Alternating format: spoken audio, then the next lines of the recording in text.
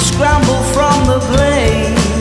And it's the fame that put words in her mouth. She couldn't help but spit them out. Innocence and arrogance entwined in the filthiest of minds.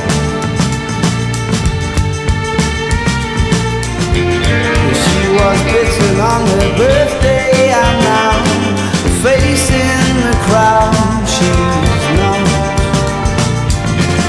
And I suspect that now